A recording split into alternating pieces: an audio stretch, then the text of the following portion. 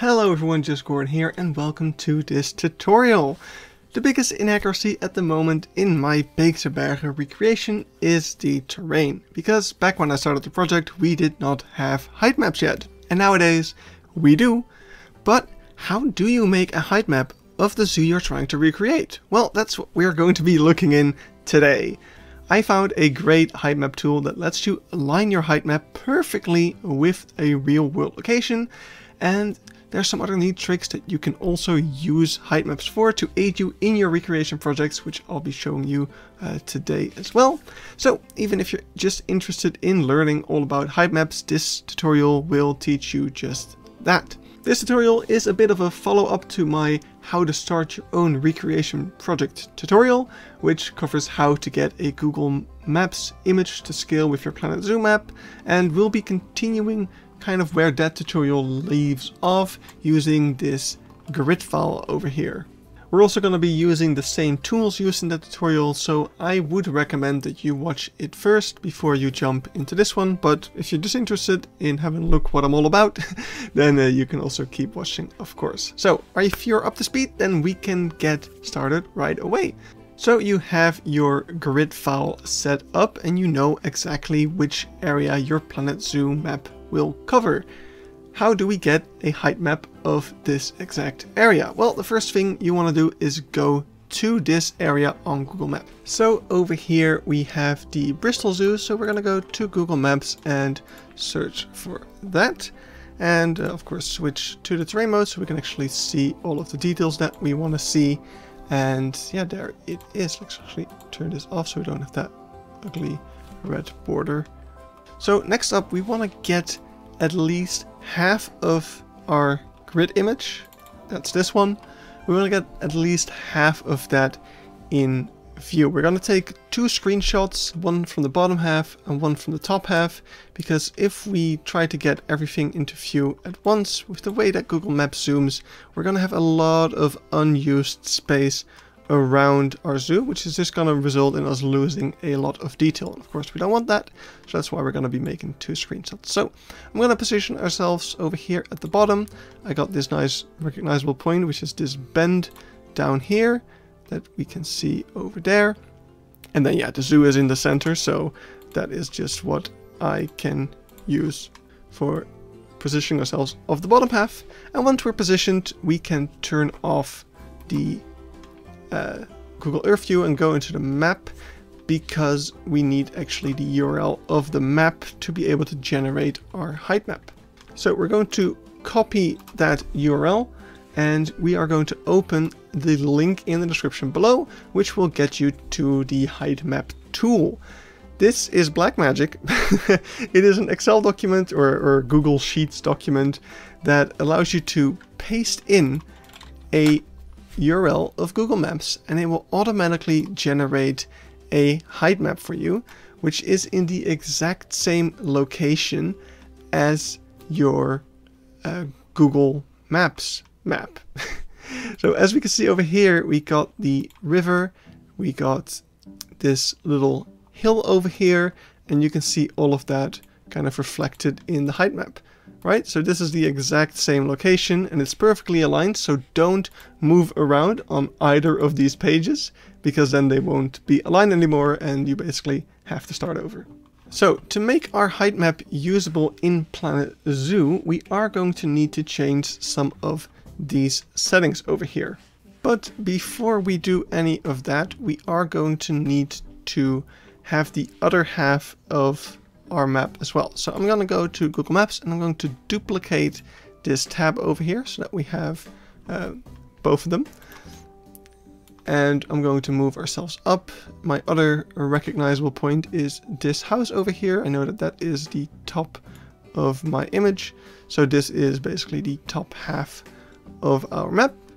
So I'm once again going to switch back to map mode, copy the URL, go into the generator and generate it, and we're going to open that one. So we want to make sure that we keep these two apart, because I don't want to accidentally put the wrong map somewhere. You probably will find out, but yeah, I now know that these two are combined and these two are combined. They belong together. So let's change the settings of our height map to make them easier to use in Planet Zoo.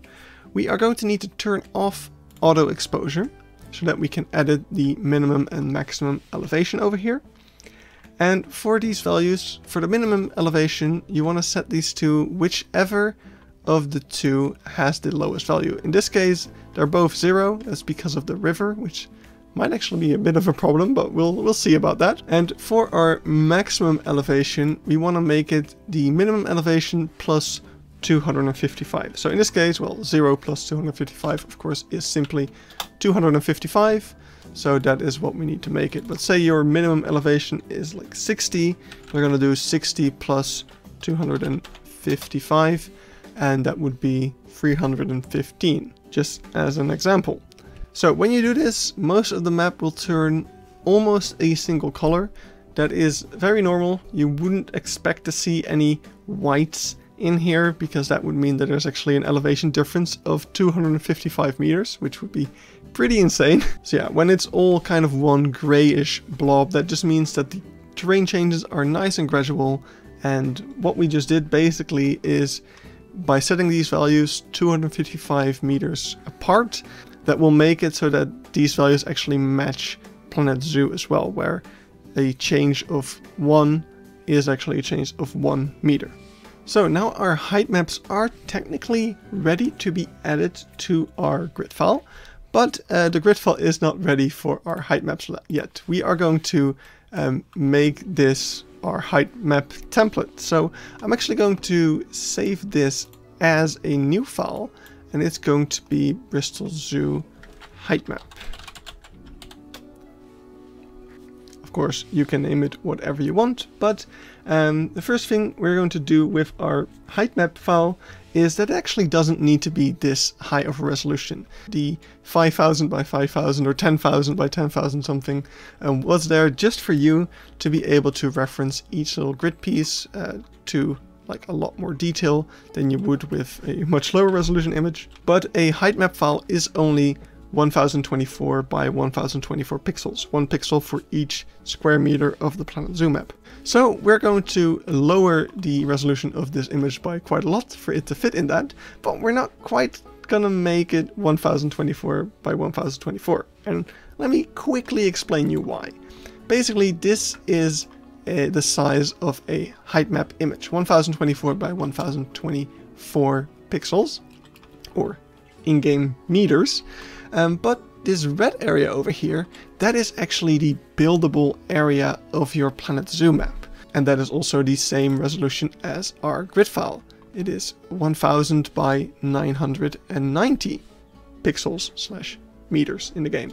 This little blue stroke at the bottom, that is actually some space that Planet Zoo reserves for your entrance, which is like 8 or 10 meters wide, and that's also why the buildable area isn't actually square. If you included that blue area, then you would have a square area. And this green stroke around it, that is actually a little stroke of terrain that is around outside of your zoo's borders, which you can actually recognize in the game. Over here is your zoo, here's the border, and here is that little stroke of terrain which still has long grass on it, and over here, that's where the editable terrain ends, and that is also where the height map ends. So the height map goes actually outside of the zoo border into this area, because this is technically editable terrain. Like with the free build mod, we can actually edit this. It's just that normally you can't, and actually the height map can't edit this either. But it does get included in the space of the height map. So later we do need to take that into account, that this is actually the area of our grid, and this area around it is the area of our height map. Now, how do I know this? Well, I tested it, of course. Over here is a height map with 4 arrows pointing at those borders of the zoo.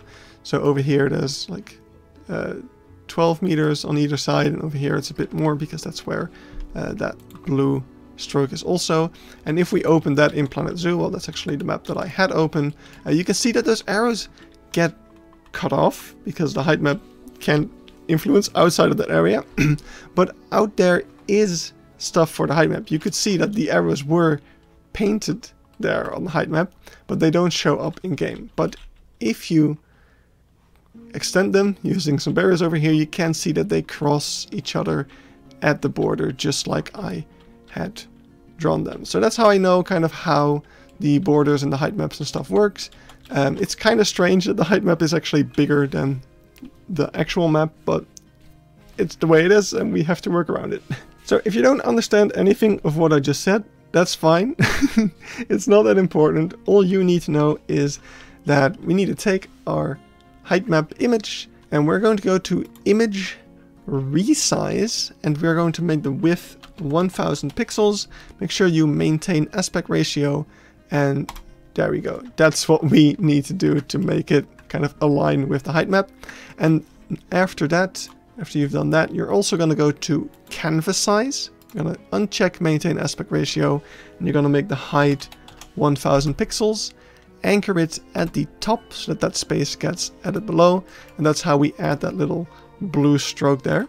It's just to make sure that our map is perfectly aligned with the Planet Zoo map and with the height map later on. So the screenshots that we're about to take of the Google Maps tabs that we have open are actually of an area larger than what we have in our grid file here. So let's image canvas size one more time. We're going to anchor it at the middle. You can maintain aspect ratio for this one, it's not that important.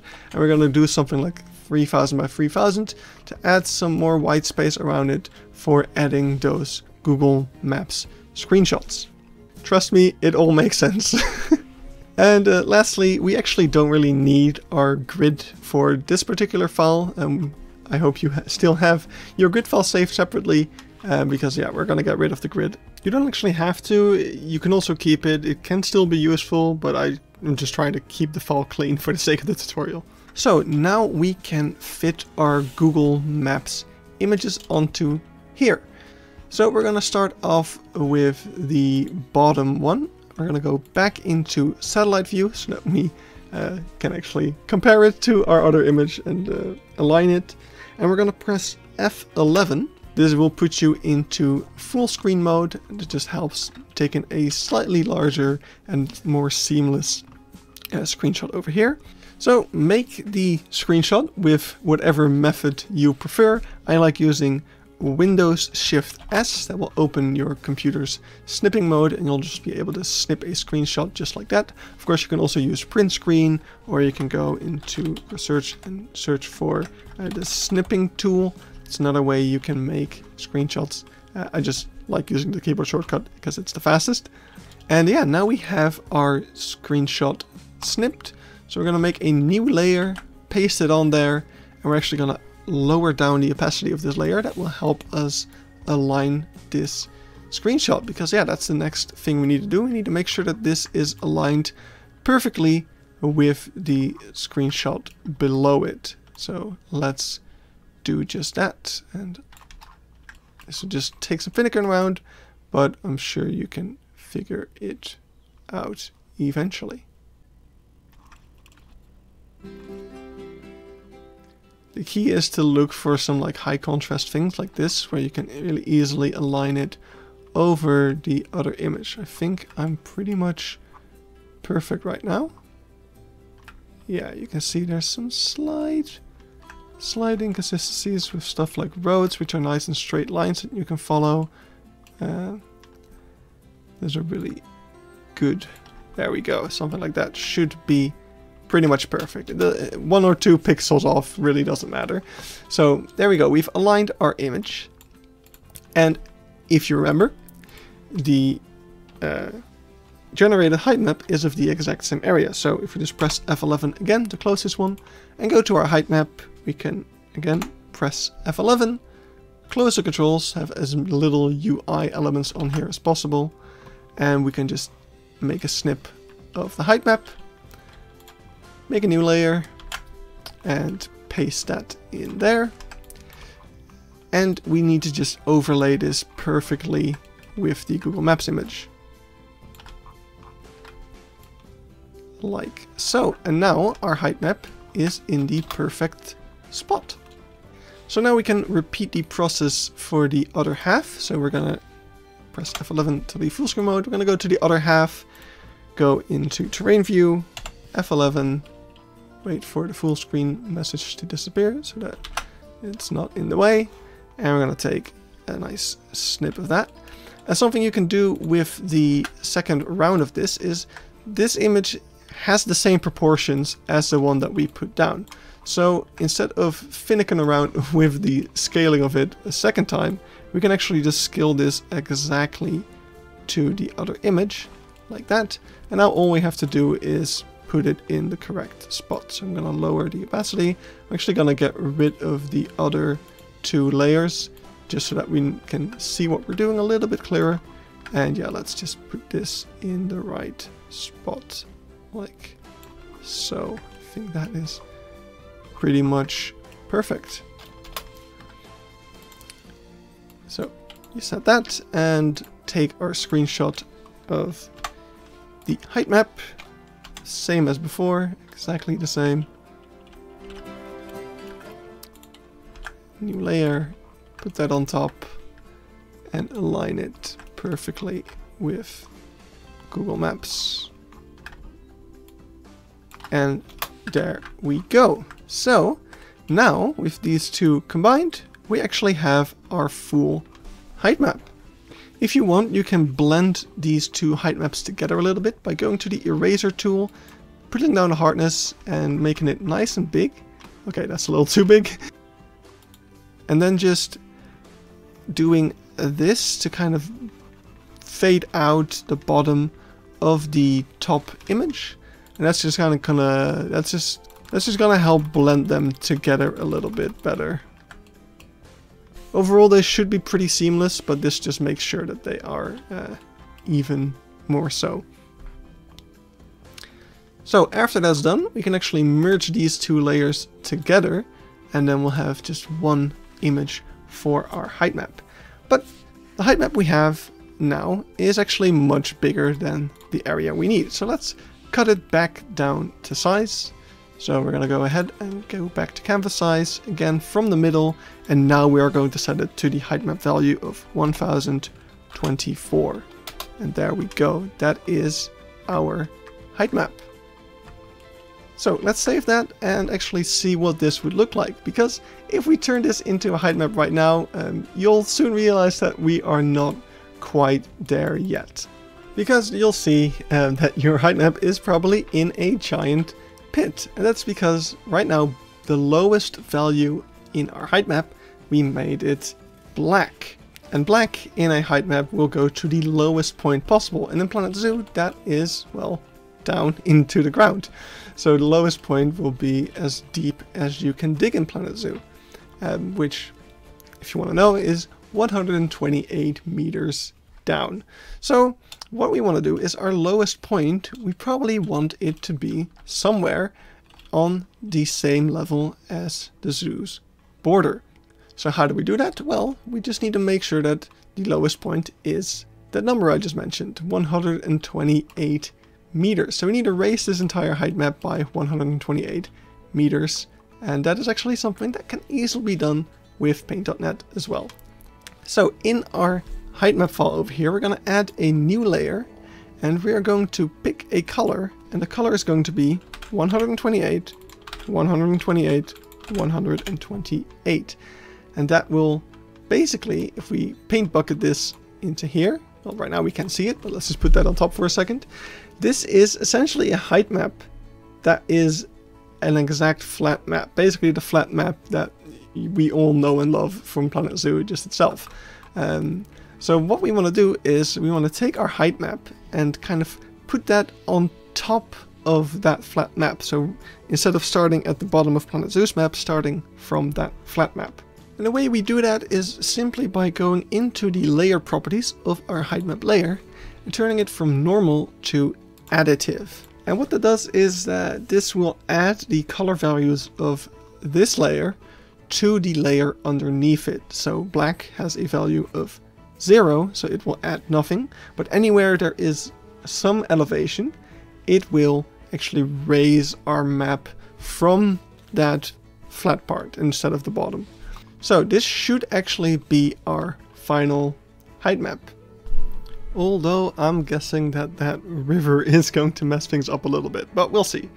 So let's save that once again and see if it worked.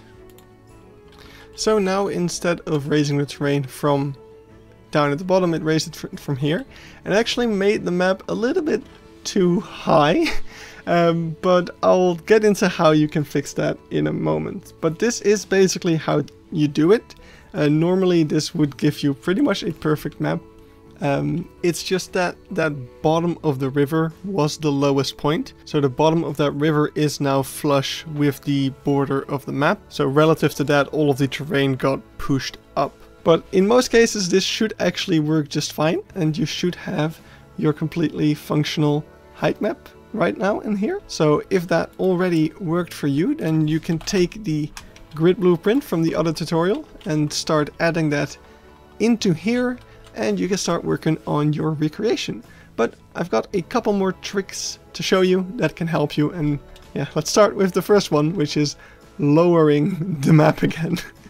So what happened that caused our zoo to raise itself into the sky is this black spot over here, which is a river, and that is why our minimum elevation got set to 0. The lowest point in this map was actually a river with 0 elevation. Now that river isn't even on our map anymore, but of course it was there when we made it, so it's still affecting us now.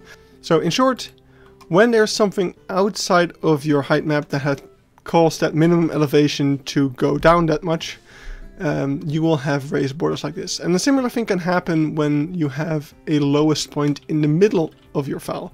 Let's say we made a zoo over here. Over here seems to be some kind of pit. So if this was our zoo, there would be a pit in the middle and the borders would be raised.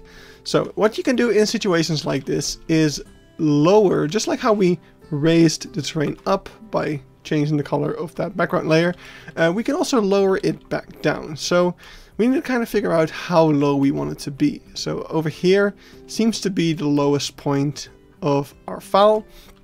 Do we want it to go that low, or do we want it to more be on this height? I'm not quite sure. Our zoo is going to be over here, so you're not really going to notice that drop really, but yeah, I think I want to just get it to about this level. So over here about, we seem to have the lowest point of this ridge. Let's pick this spot over here. So we're going to measure how much we want to lower down our terrain using this regular old building pieces. So we're going to align that up there, and now we're just going to go down as far as we need to. And there we go. It's exactly 18 4-meter wall pieces.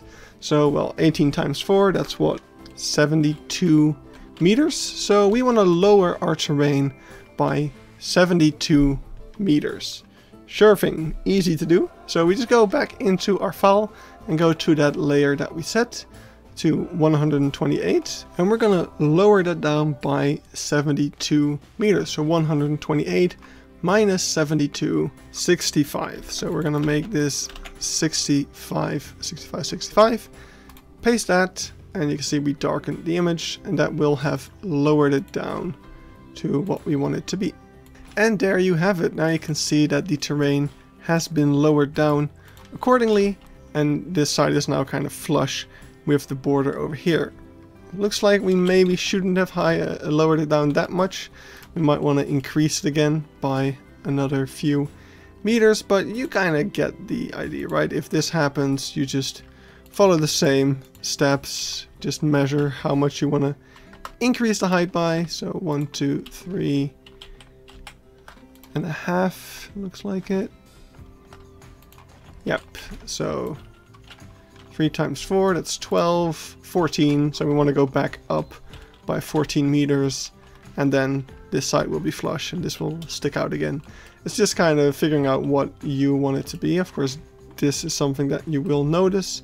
This is something that you may or may not. It really just depends on what you want to do with the terrain and stuff. But yeah, that's how you can raise and lower the terrain to get it flush with the borders of your zoo, if that is something that you want. Another cool thing you can do with your height map is add markers. Just like using the grid, adding markers can be a super helpful way to determine where you should place certain objects or buildings into your zoo. If you go back to our file and undo to unflatten it, we actually don't need these 2 layers anymore. We just need these 3 over here. And we're going to just go back to our satellite image over here. And we're going to add a new layer all the way on top. That is going to be our marker layer. So to add a marker, you're going to take the brush tool, set the brush size to something like 5, and increase the hardness back to some of like the default value, I think is 75-ish. And we're going to set our color to something like 10, 10, 10. You don't want to make this some kind of extreme color like white, as that will just create a huge pillar of terrain that will spike into the air and just be a pain to remove. I find that 10, 10, 10 works just fine. The marker won't be too tall, but it will still be noticeable. And a width of about 5, again, is not too wide or a hindrance, but if you make it too small, like 1 or 2, it would actually not show up in the terrain too well. It will look kind of buggy, so that's why I like to go with something like 5. On our marker layer, we can use this brush to draw stuff. So for instance, we can draw out where the corners of the zoo are, just like this, and that would be very useful. We can even say like, oh, this is where the parking lot goes, something like that, to follow the road. And now if we were to load that in, or well, after making it again an additive layer like that, if we were to load this height map, we will have these little pillars showing us what the corners of the zoo are. Pretty useful. But of course we can do even more of it. Instead of just adding little markers, we can also just draw out entire buildings. And maybe you like to use a straight line tool for this, so you can draw out the exact borders of buildings like this, and that way you will know exactly where to place these buildings, so you don't really need to finick around with the grid too much, which can be kind of challenging. I do like to open up the grid image next to this one though, so that we can actually see what the hell we're doing. So yeah, then you can see, like, I wasn't sure if this was a building or not, but it definitely is. What you can also do is actually draw these markers out on your grid image and then copy paste them onto this one. Let's actually try that. So we make a new layer, because otherwise it will be kind of difficult to copy paste, and we start drawing out our markers over here. So I'm just going to do this entire side of the zoo, and then we'll see what that ends up like.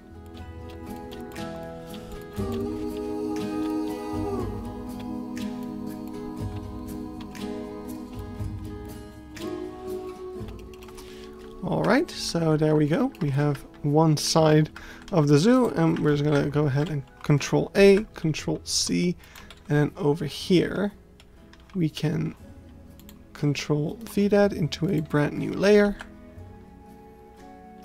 Just keep our canvas size, because we just need to resize this to the same size of the grid image over here. So we need to make sure that it overlaps this and this.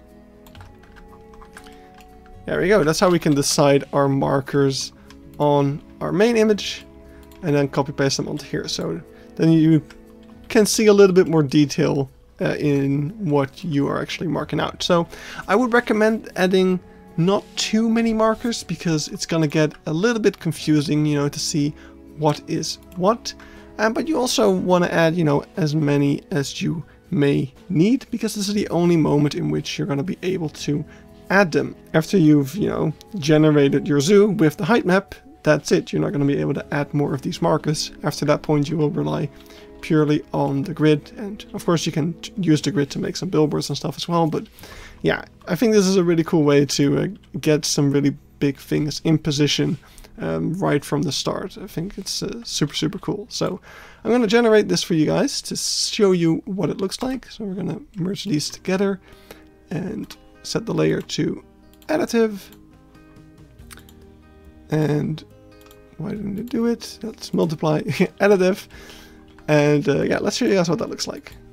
Alright, so there we go. We've loaded into our zoo and we can see exactly those markers that we placed. So we know now that these are the... Why is it always snowing? We now know that these are the borders of the zoo. Over here is the borders of that parking lot. And these are those buildings that we marked out. So this is one side of the zoo. These are some other buildings.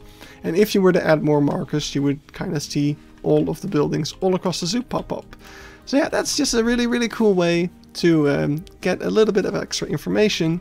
And if you were to actually put in the grid right now, you will see that they should land in about the right positions. So let's actually check that.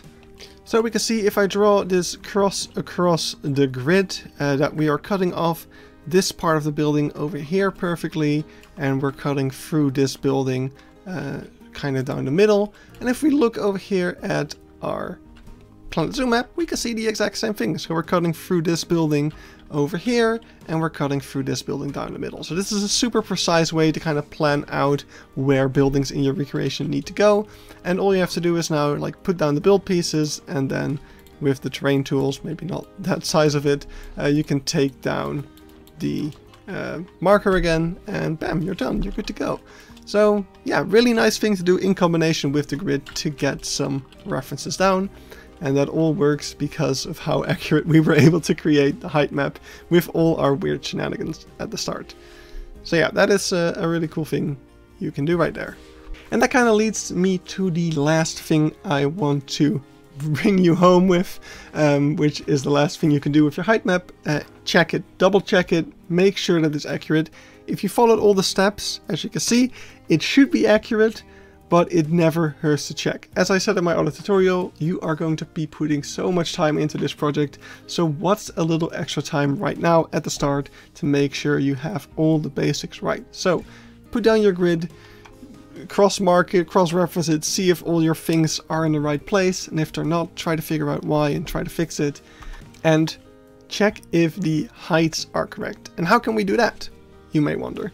Well, if you were to go to Google Earth, and this is a program you probably are familiar with, but you can actually download Google Earth for free, and it's super useful. It has a lot of differences to Google Maps, and one of them is that when you're hovering over an area, at the bottom right corner over here, you can actually see the elevation of the area you are hovering over.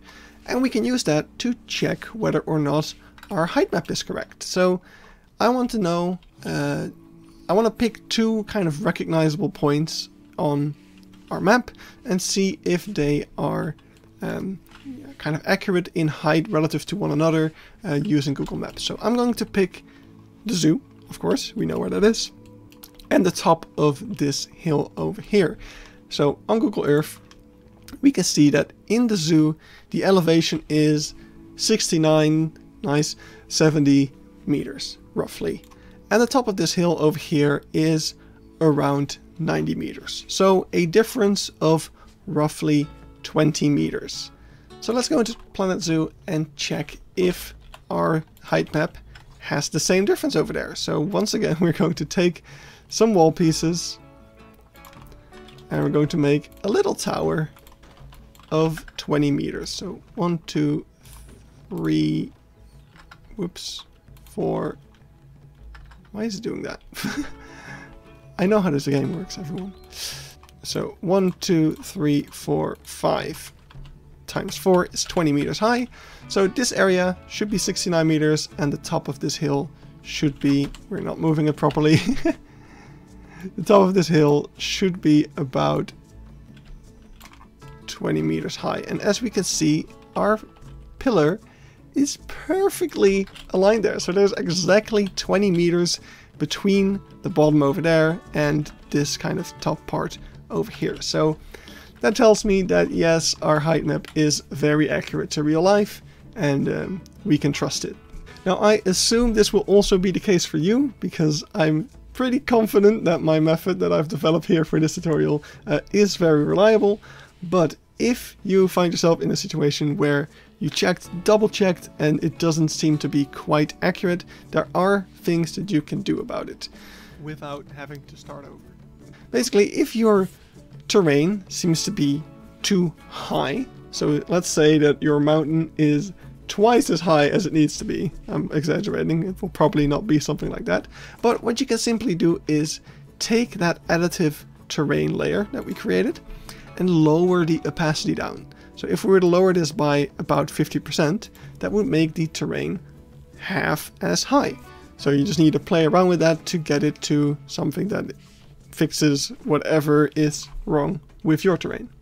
If your terrain is too low, what you can do is duplicate that additive layer, and as you can see, it will become a lot brighter. This will basically make it twice as high, and then you can take one of those two layers and play around with the opacity of that one to get it to a height that you need it to be. So just play around with that until you get the right height. Again, it should be accurate from the start, like I'm pretty confident it just will be, but this is what you can do to fix it if it isn't. And I think that right there kind of sums up everything you need to know. I hope the tutorial was clear and you were able to follow it and you found it helpful. If you have any more questions, feel free to ask them in the comments. I wish you the best of luck with your recreation project, and I'll see you in the next video. Thank you, bye bye.